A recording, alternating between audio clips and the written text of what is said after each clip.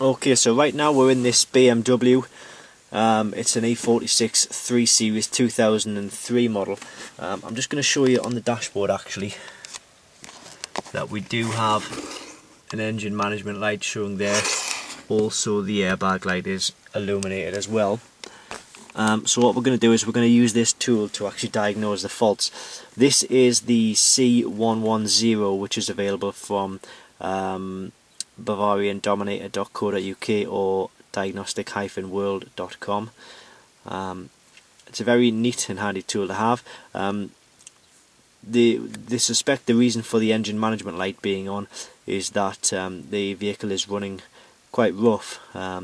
Basically, when you're starting it, it's sort of it's rough idle and it cuts out. Also at junctions as well, you have to keep quite a bit of gas on, otherwise it will cut out.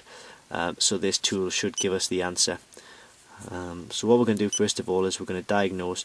We're going to select the vehicle that we're in, and it's a 3 Series. It's an E46, and we'll just have a look at the driver. So the DME is the engine. At this stage it is important to note that the ignition is on, just so that the tool can actually communicate.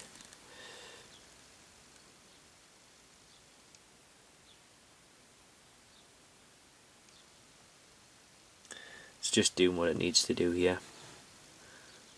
Shouldn't take too long.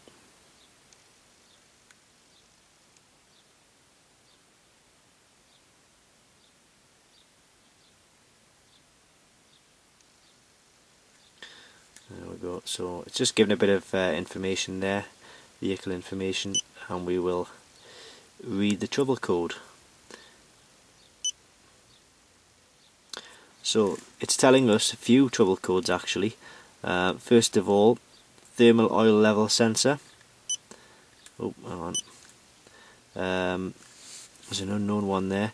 Rough road, alternator communication, and then hot film air mass flow sensor. That's one of the main ones that we thought would come up. It's indicating a fault with the MAF or the mass airflow meter. So what we're going to do is we're going to swap that out. Also the camshaft, we've got 2 camshaft messages as well, so they'll relate to the camshaft sensors. So we'll get those swapped over as well, and then the faults can be cleared. Well, incidentally, I mean, just click back there. You can actually right now, if you wanted, erase these trouble codes, like we've just done.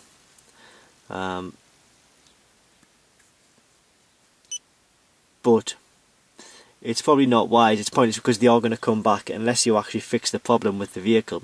Then those fault codes are generally going to come back after a few cycles of the diagnostic run on the vehicle. So it's in your best interest to actually get them fixed, then erase the fault codes, and then if the fault is in fact fixed, then they won't come back. But there it is. While we're here actually, we also have the airbag light showing.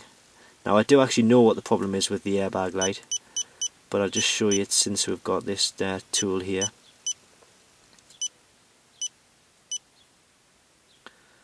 SRS airbag,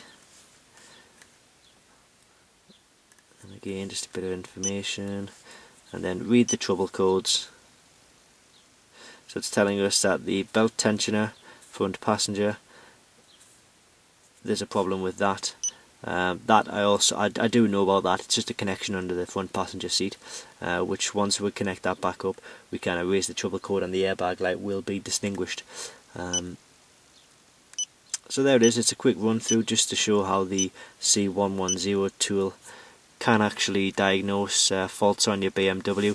As I say, you can pick this up from either www.bavariandominator.co.uk or www.diagnostic-world.com. Thanks for watching.